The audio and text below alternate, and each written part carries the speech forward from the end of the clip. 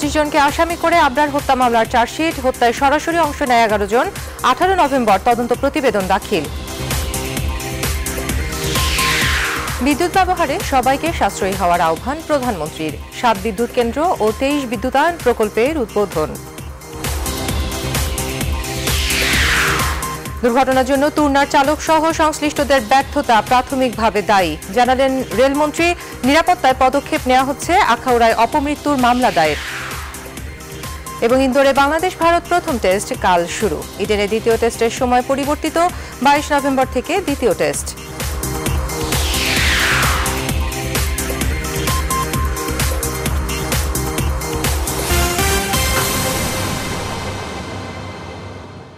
RFL এর rainbow Paints জাদুই জানে। রেইনবো পেইন্টস ছড়াও জীবনের রং। স্বাগত নিউজ 24 দুপুর 3টা সংবাদে, সাথে আছি আমি তাসমিয়া নাজিবা।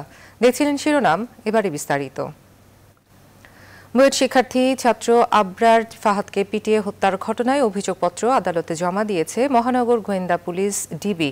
চার্জশিটে 25 জনকে অভিযুক্ত করা হয়েছে। ডিবির পরিদর্শক ও মামলার তদন্ত কর্মকর্তা ওয়াহিদুজ্জামান বুধবার বেলা 12:30টার দিকে ঢাকার চিফ মেট্রোপলিটন ম্যাজিস্ট্রেট আদালতে অভিযোগপত্র জমা দেন।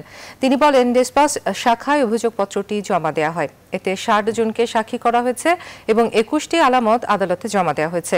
ডিএমপির অতিরিক্ত কমিশনার মনিরুল ইসলাম ডিএমপি মিডিয়া সেন্টারে আয়োজিত সংবাদ সম্মেলনে আদালতে চার্জশিট পাঠানোর বিষয়টি নিশ্চিত করেছেন। তিনি বলেন, আবরার হত্যায় সরাসরি অংশ নেয় 11 জন, বাকি 14 জন হত্যাকাণ্ডে বিভিন্ন পর্যায়ে জড়িত ছিল। এদের মধ্যে এজাহারভুক্ত 19 জন এবং এর বাইরে তথ্য প্রমাণের ভিত্তিতে আরও 6 জনের সম্পৃক্ততা পাওয়া গেছে। এখনও পলাতক রয়েছে 4 জন। এদিকে আদালতে মামলার চার্জশিট পৌঁছানোর আগে আবরার হত্যা মামলার তদন্ত প্রতিবেদন দাখিলের জন্য 18 নভেম্বর দিন ধার্য করেছেন আদালত। আমরা এজাহারভুক্ত 19 জনের 16 জনকে গ্রেপ্তার করতে পেরেছি, 3 জন পলাতক রয়েছে। আর যারা এজাহার বহির্ভূত যে 6 জনের বিরুদ্ধে চার্জশিট দেওয়া হচ্ছে, তাদের ভিতরে 1 জন পলাতক আছে, বাকি 5 জনই গ্রেপ্তার আছে। তদন্তকারী কর্মকর্তা চার্জশিট নিয়ে এসেছেন এবং সেটা বিজ্ঞ আদালতে দাখিল করেছেন। এখনো সেটা গৃহীত হয়নি, যেহেতু আজকের কোর্ট আওয়ার ইতিপূর্বে শেষ হয়ে গিয়েছে এবং বিজ্ঞ আদালত এই মামলার পরবর্তী ধার্য তারিখ করেছেন 18 নভেম্বর। সে কারণে হয়তোবা আগামী তারিখের মধ্যেই এই চার্জশিট গৃহীত হবে। আবরার হত্যায় যে চার্জশিট দেওয়া হয়েছে তার নির্ভুল এবং যারা পলাতক তাদেরকে গ্রেপ্তারে প্রচেষ্টা চলছে। দ্রুত বিচার হবে বলেও আশা করেন স্বরাষ্ট্রমন্ত্রী আসাদুজ্জামান খান কামাল। সকালে সচিবালয়ে তিনি কথা বলেন। এ সময় মহান বিজয় দিবসের আয়োজনে যুদ্ধাপরাধী বা যুদ্ধের সময় বিতর্কিত কোনো ব্যক্তিকে যাতে আমন্ত্রণ জানানো না হয়, সেজন্য প্রশাসনকে আহ্বান জানান মন্ত্রী। বিজয় দিবস উদযাপন উপলক্ষে আয়োজিত অনুষ্ঠানে কোন যুদ্ধ অপরাধী, যুদ্ধের সময় বিতর্কিত ব্যক্তি এই অনুষ্ঠানে আমন্ত্রণ যাতে না জানায়, সেই জন্য আমরা প্রশাসনকে বলে জানিয়ে দিচ্ছি। তথ্যভিত্তিক অভিযান চালানোর জন্য আমরা নিরাপত্তা বাহিনীর কাছে আমরা নির্দেশনা দিয়েছি। আমরা যেখানেই তথ্য পাচ্ছি সেখানেই ধরা হচ্ছে, আমরা সেই ব্যবস্থাটি করেছি। তো এই মানে অভিযান এটা চলবে।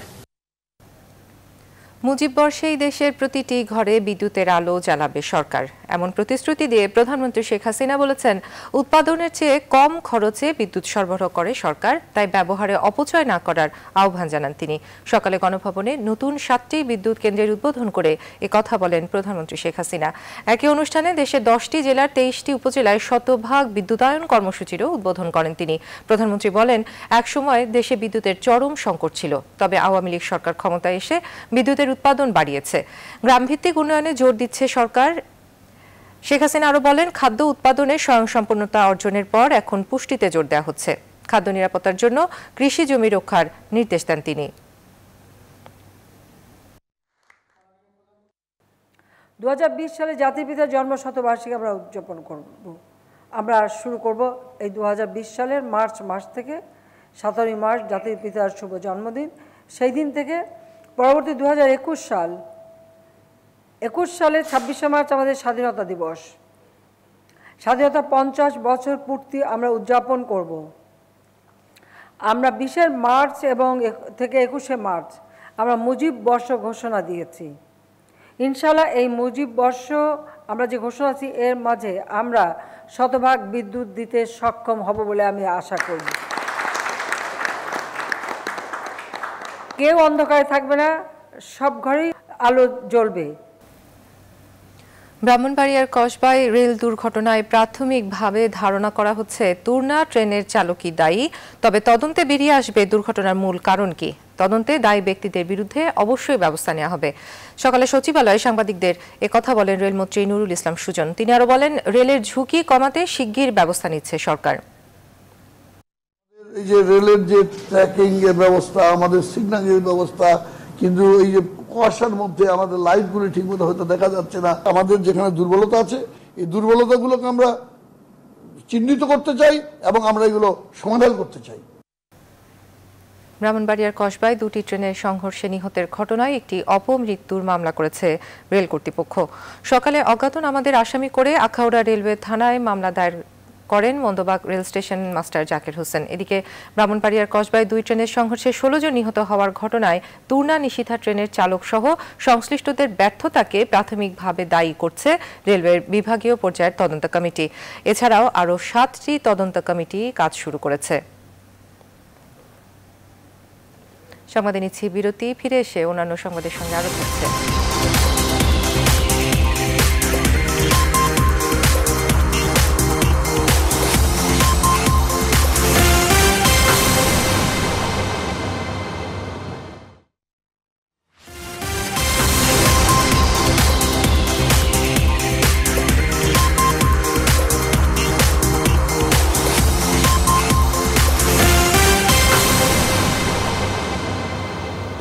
আবারও স্বাগত, দেখছেন নিউজ 24 সংবাদ।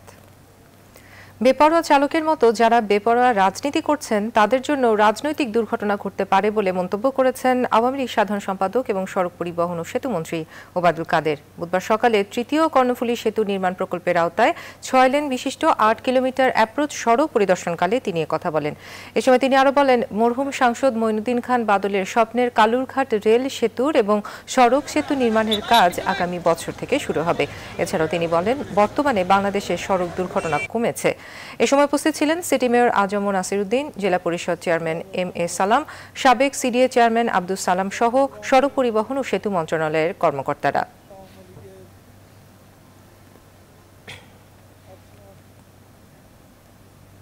বিএনপির কোন সিনিয়র নেতা পদত্যাগ করেছেন কিনা সেটি জানেন না বলে দাবি করেছেন দলটির মহাসচিব মির্জা ফখরুল ইসলাম আলমগীর। দলের নেতাদের পদত্যাগের কথা সাংবাদিকদের বরাতে শুনছেন বলেও জানান তিনি। বুধবার রাজধানীতে এক অনুষ্ঠানে তিনি কথা জানান। বিএনপি থেকে আওয়ামী লীগে যাওয়ার মতো অবস্থা এখন নেই, বরঞ্চ এখন আওয়ামী লীগ থেকে বিএনপিতে আসার অবস্থা তৈরি হয়েছে। বিএনপির সিনিয়র নেতা পদত্যাগ করছেন, এটা আপনাদের কাছে আমরা জানতে পারছি, আমি এখনো জানি না। তারা নিজেদের ঘর সামলাতে পারছেন না।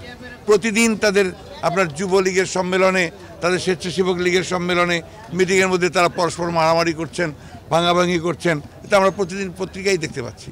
সুতরাং তাদের যে আপনার পতন, সেটাকে তারা ঢেকে রাখার জন্য তারা এখন এই ধরনের অহেতুক অপলাপ দিচ্ছে, মিথ্যা কথা বলছে। এবারে ফার্স্ট সিকিউরিটি ইসলামী ব্যাংক অর্থ বাণিজ্যের সংবাদ।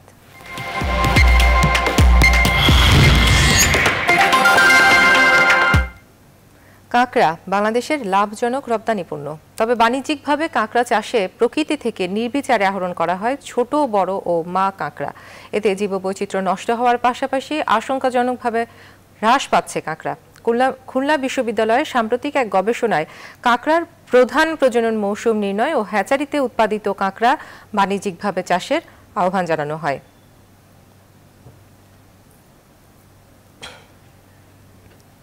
সংবাদে আবার নিচ্ছে বিরতি, সাথেই থাকুন।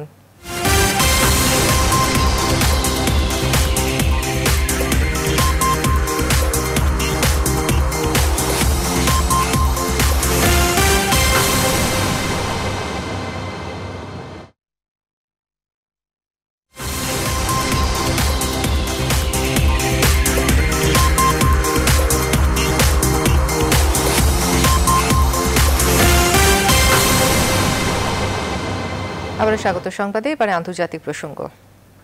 মার্কিন প্রেসিডেন্ট ডোনাল্ড ট্রাম্পের বিরুদ্ধে যুক্তরাষ্ট্রের কংগ্রেসের নিম্নকক্ষে অভিশংসন তদন্তের শুনানি চলছে। সংশ্লিষ্ট তদন্ত কমিটি অনেক ব্যক্তির কাছ থেকে রুদ্ধদ্বার কক্ষে সাক্ষ্য প্রমাণ সংগ্রহের চেষ্টা চালিয়েছে। আজ থেকে প্রকাশ্যেই শুনানি পর্ব শুরু হবে। রয়টার্স জানায়, স্থানীয় সময় 10টায় মার্কিন কংগ্রেসের কার্যালয় ক্যাপিটাল হিলের শুনানি টেলিভিশনের পর্দায় সরাসরি সম্প্রচার করা হবে। প্রকাশ্য শুনানির প্রথম দিন ইউক্রেনে নিযুক্ত মার্কিন রাষ্ট্রদূত উইলিয়াম টেলর জুনিয়র এবং ইউক্রেন বিষয়ক মার্কিন উপদেষ্টা জর্জ কেন্ট সাক্ষ্য দেবেন। 1943 সালে তৎকালীন মার্কিন প্রেসিডেন্ট রিচার্ড নিক্সনের বিরুদ্ধে সিনেটে ওয়াটারগেট কেলেঙ্কারির শুনানির পর আবারও এমন ঘটনার সাক্ষী হবেন মার্কিন নাগরিকরা।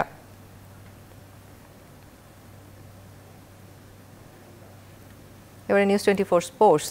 বাংলাদেশ ভারত ইডেন টেস্টের সময় পরিবর্তন করল ভারতীয় ক্রিকেট বোর্ড। বৃহস্পতিবার থেকে ইন্দোরে শুরু ভারত বাংলাদেশ প্রথম টেস্ট, কিন্তু আকর্ষণের কেন্দ্রে ইডেন গার্ডেন্স। 22 নভেম্বর থেকে ইডেনে শুরু ভারত বাংলাদেশ দ্বিতীয় টেস্ট। ভারতের মাটিতে প্রথম দিন রাতের টেস্ট আয়োজন ঘিরে ইডেনে এখন সাজরব। এরই মাঝে ইডেন টেস্টের সময় কিছুটা বদল করা হলো। প্রথমে ইডেনে দিন রাতের টেস্ট শুরু হওয়ার কথা ছিল দুপুর 1টায়, কিন্তু নভেম্বরের শেষ দিকে কলকাতায় প্রচুর শিশির পড়ে, তাই টেস্ট শুরুর সময় আধা ঘন্টা এগিয়ে আনা হয়েছে। দুপুর 1টার পরিবর্তে ইডেনে প্রতিদিনের খেলা 1টায় শুরু হবে। বিসিসিআই জানিয়েছে, শিশিরের কথা বিবেচনা করে ম্যাচ শুরু হবে দুপুর 1টায়। নিউজ 24 সংবাদ শেষ করার আগে শিরোনামগুলো জানিয়ে দিচ্ছি।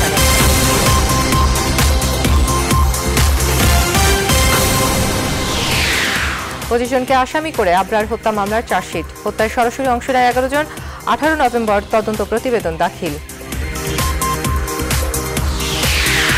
বিদ্যুৎ ব্যবহারে সবাইকে সাশ্রয়ী হওয়ার আহ্বান প্রধানমন্ত্রীর। 7 বিদ্যুৎ কেন্দ্র ও 23 বিদ্যুতায়ন প্রকল্পের উদ্বোধন। দুর্ঘটনার জন্য টুর্নার চালক সহ সংশ্লিষ্টদের ব্যর্থতা প্রাথমিকভাবে দায়ী, জানালেন রেলমন্ত্রী। নিরাপত্তায় পদক্ষেপ নেওয়া হচ্ছে, আখাউড়ায় অপমৃত্যুর মামলা দায়ের। এবং ইন্দোরে বাংলাদেশ ভারত প্রথম টেস্ট কাল শুরু। ইডেনে দ্বিতীয় টেস্টের সময় পরিবর্তিত, 22 নভেম্বর থেকে দ্বিতীয় টেস্ট। এই ছিল এখনকার মতো, সাথে থাকে ধন্যবাদ সবাইকে।